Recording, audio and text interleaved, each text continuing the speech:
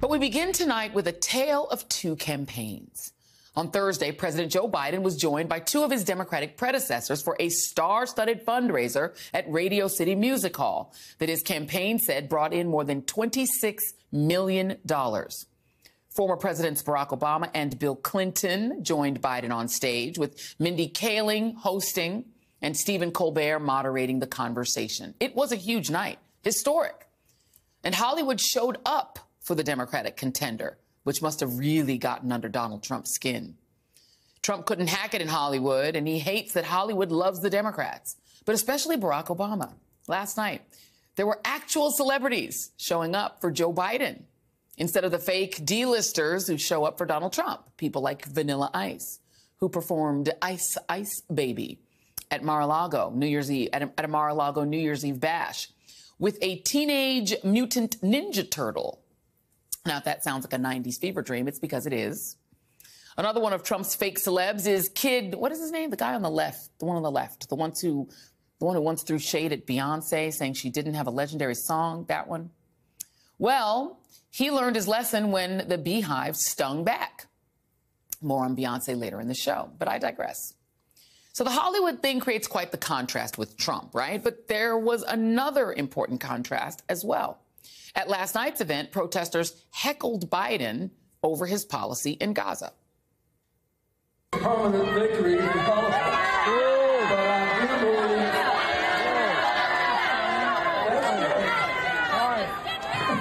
For people watching at home... Excuse me, Mr. President. For people who are watching at home on the feed, you may not be able to hear there's some protesters here. Hold on a second here. Now, listen, Biden has faced protests before, okay? This is now just a part of his life as a person campaigning for re-election, but with policies during his administration that part of his base deeply opposes. But you'll notice that he didn't respond with threats or rage, rather with compassion. Here's how he responded to pro-Palestinian protesters who interrupted his health care speech on Tuesday. Tonight coverage.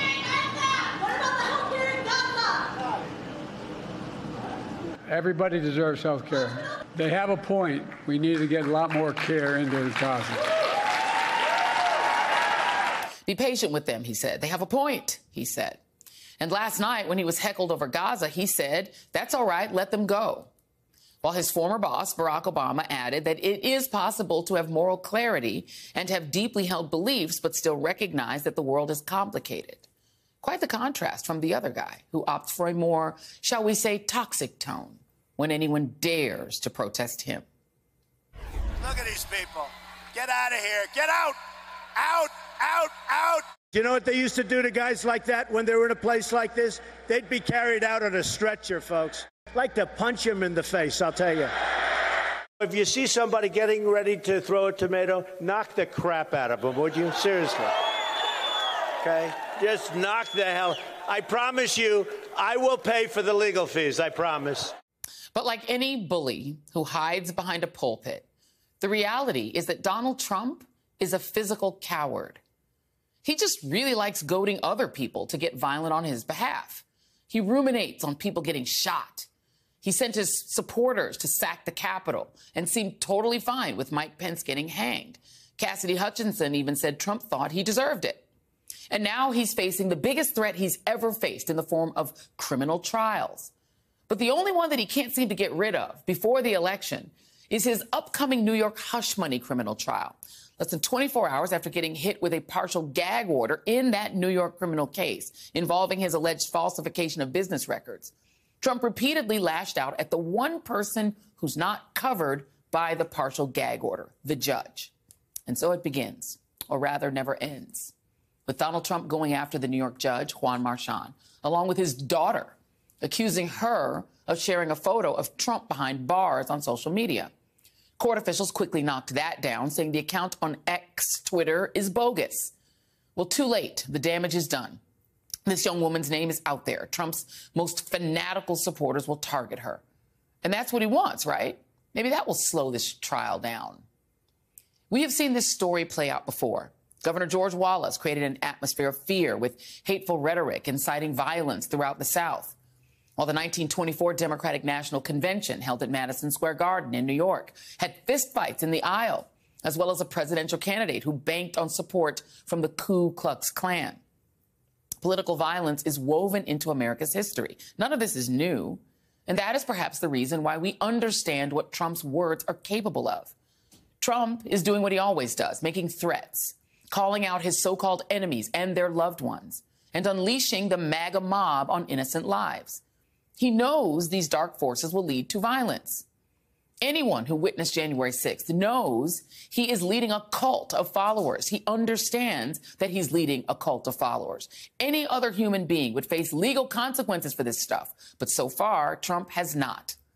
The situation is so dire that a Republican-appointed judge issued a rebuke on CNN, which is extremely rare for a sitting judge to do, saying Trump's attacks could lead to violence.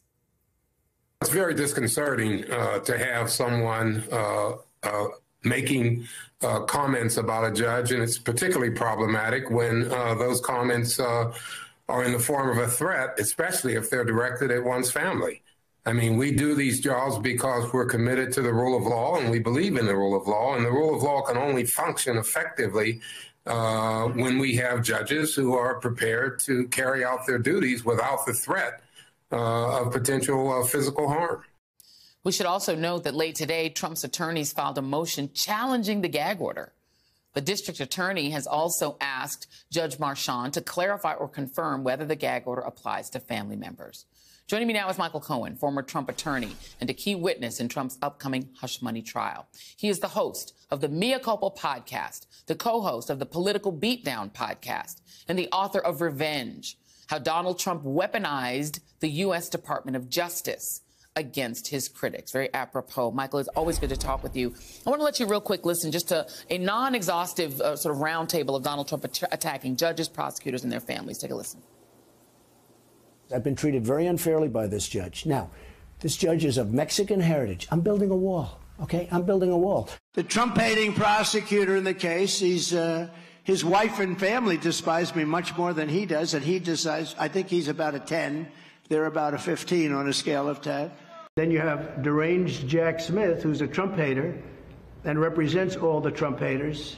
You have a radical left attorney general like Letitia James, who's a disgrace to our country. The judges on these cases, they're all Trump haters. Michael, what's his goal when he does that? His goal is to fuel up his supporters, as you stated in your opening, to fuel up his haters for the sole purpose of getting them to act no differently and as stupidly as they did on January 6th. His goal is to get them to attack these individuals, these critics of him, as often and as frequently as they possibly can, whether it's going to be on social media, whether it'll be through phone calls, whether it'll be in person. I mean, that's his goal. Intimidation and witness. It's witness intimidation and it's harassment. Yeah, I mean, you went from working for Donald Trump for 10 years to being on the other side of him. You were, very ostentatiously returned to prison because you wouldn't stop writing a book about him. Talk about what happens when he targets you, because you're now a witness against him in this criminal trial that he can't seem to stop. Well, just the other day, 2 hours before the signing of this gag order, which I believe that I'm included in, he put out a tweet that had my name, and it's a little bit incoherent, which is something that Donald's posts have recently been. But it was an incoherent thing that talked about me and death. What is his goal? Again, it's to incite these followers within which to prevent me from appearing before the New York district attorney, before the Manhattan district attorney in this upcoming trial. He does not want to face accountability at any cost. And just to be clear, you know Donald Trump. Is he doing this because he's scared? Because he knows that if this trial happens, he could lose, he could be an adjudicated felon, and that will mean he can't get back into the White House and stop the other cases? Well, look, let me be clear about something. First of all, there is no constitutional prohibition for a felon being the president of the United States and running it out of a federal correctional institution. Sure. All right. There is no constitutional prohibition against that. Is Donald afraid of this upcoming Manhattan DA case, the Alvin Bragg case? Absolutely. It's not even scared. It's petrified. He has seen right now losses in every single case that he has been on over the last, 2-3 years. It's whether it's the E. Jean Carroll cases or the New York Attorney General case. He knows the documentation that exists, and the only way, the only method that they think that they have to keep him out of a criminal conviction in this case is to try to disparage, denigrate, harass, intimidate me, either so that I don't show up. And let me be clear about something too, Joy. I've said this on other programs. I didn't ask to be a witness in this case. I'm subpoenaed. But, things are getting a little bit out of control. The amount of death threats that I've gotten after the post that he put out there, the hate on social media that I'm receiving from his supporters is intensified after that tweet as well, or that post. This is not a joke. He knows what he's doing, and I think it's incumbent upon the Manhattan DA, along with whatever Judge Merchan is capable of doing, to do something to protect not just staff, not just his own child, but all of the witnesses that are being asked to testify. This is their case. It's not my case. It's not Stormy Daniels or Karen McDougal or any of the other people that are supposed to be testifying. It is incumbent upon them to protect all of the witnesses. Hey, everyone. MSNBC has a new and improved app. You'll get real-time alerts and analysis, live blogs, in-depth essays, video highlights, and the best 2024 election coverage. Download the new MSNBC app. Here's how to do it. You tap on the App Store on your phone. You hit search on the bottom right corner. You type in MSNBC. You click on the MSNBC app. You click on Get or the cloud icon and enjoy it.